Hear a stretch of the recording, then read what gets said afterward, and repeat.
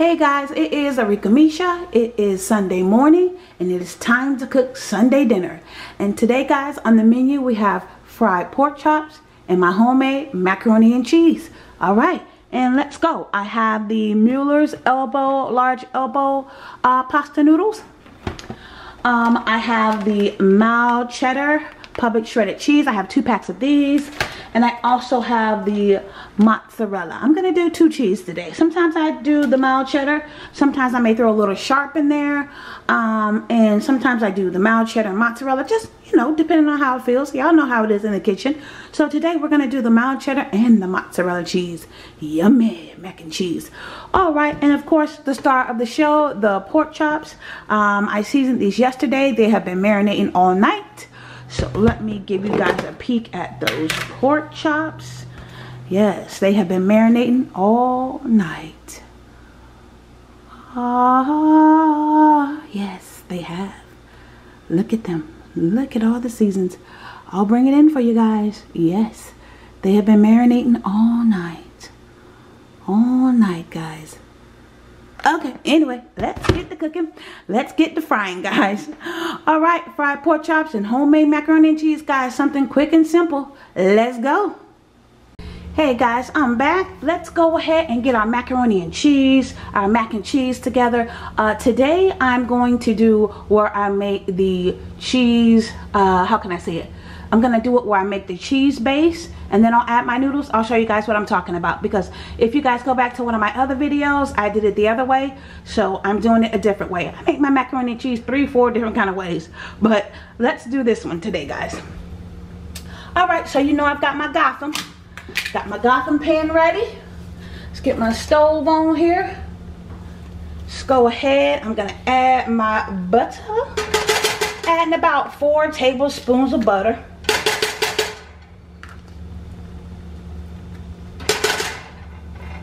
Yep, 4 tablespoons of butter. That's going to help your eggs melt. I mean, not your eggs, your cheese melt. Eggs melt. Alright, let's get my fan on. A little water under the pot. Alright. Let's get the butter melted. Get this butter melted. I'm going to go ahead and get the butter melted down. Make sure you guys can see. Yep, you can see. Alright, you guys can see in the pot. Let me back you up a little bit. Okay. Alright. Go ahead and get our butter melted down. Just want to show you guys, I'm just going to go ahead and make the cheese base. And then I'll add my noodles and then add it to my pan. Quick and easy and simple, guys. It's a quicker way to make your mac and cheese. Alright, get my mac and cheese pan down. Okay. Okay, butter is melting. Butter is melting, melting butter. And I like for my butter to get melted all the way. Let's get that butter melted all the way down. We need that butter nice and melted, nice and hot. Okay, that's good enough. Alright, so we got our butter base.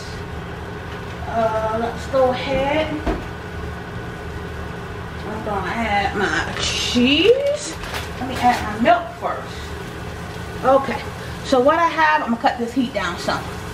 Alright, what I have, guys, is this is a cup of milk. 1 cup of milk and 3 eggs. 1 cup of milk and 3 eggs. I might add more milk, I'll see. Add my cheese in there. I've got 1 full bag, and I'm going to do half a bag of this mozzarella. Because I want to save some of this mozzarella for the top of my mac and cheese. Alright, so let's get it all mixed in the milk. Once again, that was 1 cup of milk with 3 eggs. And I took the egg and I blended it into the milk. I already poured 1 bag of cheese in, of the cheddar. And I did half of the mozzarella. Gonna make our cheese base. I'm gonna go ahead and put this other bag of cheese in there. All right, making our cheese base here. Gonna get our cheese all melted.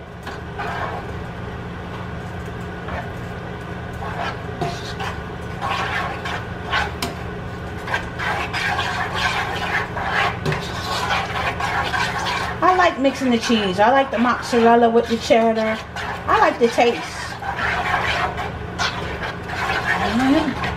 Get that melted. Alright.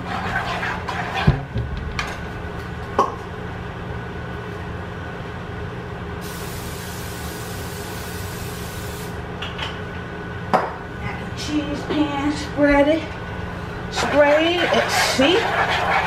Our cheese base. Now some people add a little flour to thicken it, but no, I don't add flour. The cheese is thick enough.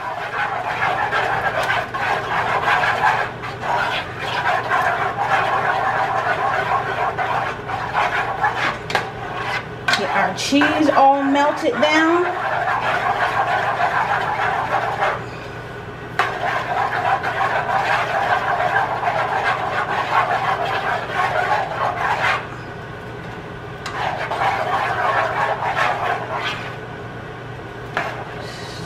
Ooh, cheesy.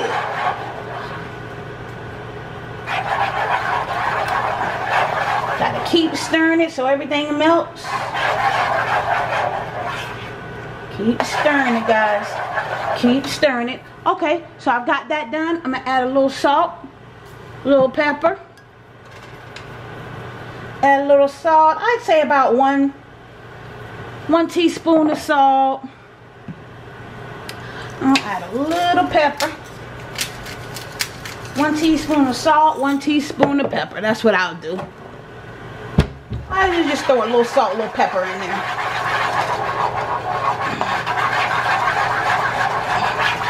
Alright guys, and that's our cheese base. See?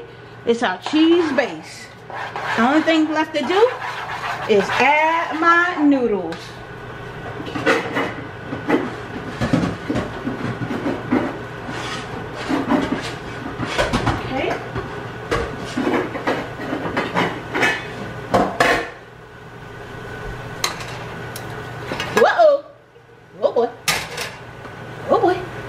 I'm not editing that.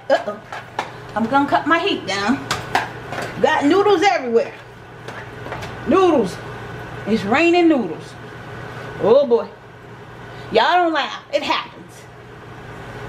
Don't laugh. It happens. I didn't expect for them noodles to all come out at once. Oh boy. Alright, let's get our heat down. Because you don't want your cheese to burn either, so you don't want it to burn. You don't want it to taste burn. Let me get the rest of the noodles in here. Let's get them in the pot. Alright, they're in the pot. In the pot and all over the floor. Some of them. Alright, guys. That's it. Look at that. Mac and cheese done. Just that easy. Quick and easy. I like doing it this way. It's quicker. And all I'll do, I'll just throw this in my pan and throw it in the oven. Let's get that oven preheated. I'm going to preheat my oven to 400. Let's cut this stove off. Alright, got my stove on 400. Look at that mac and cheese. Look at it. Look at it, guys. Look at it. All nice and cheesy. You can eat it right now. You can eat it right now, guys. All nice and cheesy. Let me zoom y'all in so y'all can see. Look at that. Look at that mac and cheese. It's all done. All I gotta do is just throw it in the pan and throw some cheese over the top. Alright guys, I'll be back to show you that.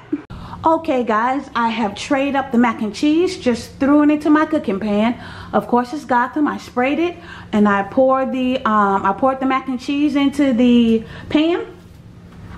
Alright, and as you guys can see, it is nice and cheesy.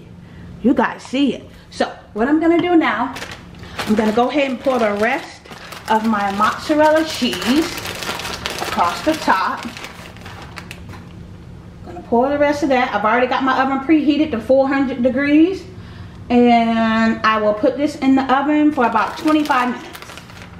So everything can become one. Everybody can come together. Everybody can come together for the mac and cheese party. All right. You guys see how it looked? And of course, the second star of the show. Yes, my parsley flakes. Y'all should know. I'm going to put parsley on it.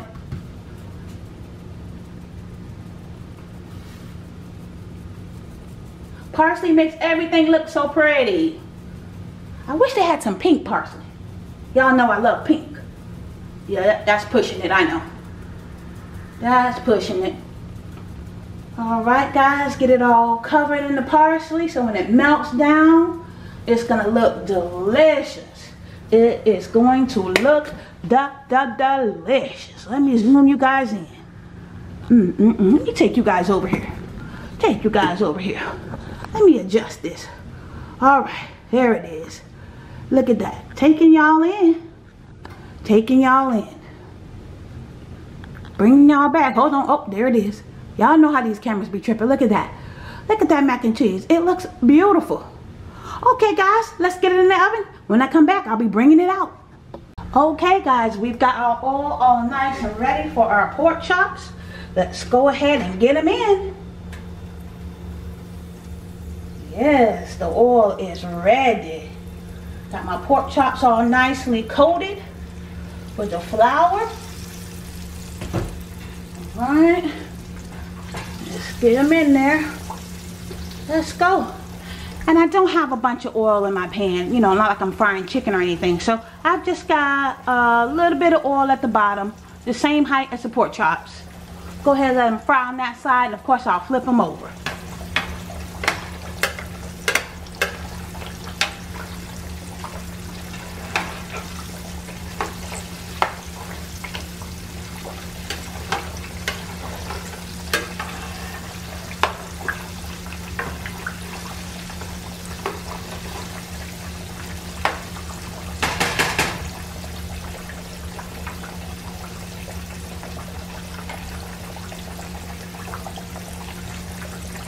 Alright guys, I've got the pork chops in. I'll bring you guys back when I'm bringing them out. Bring them out. Alright guys, okay guys, I'm getting ready to pull the last 2 pork chops out of the oil. Make sure you guys got a good shot there. Alright. Okay. Alright. Pork chop number 3.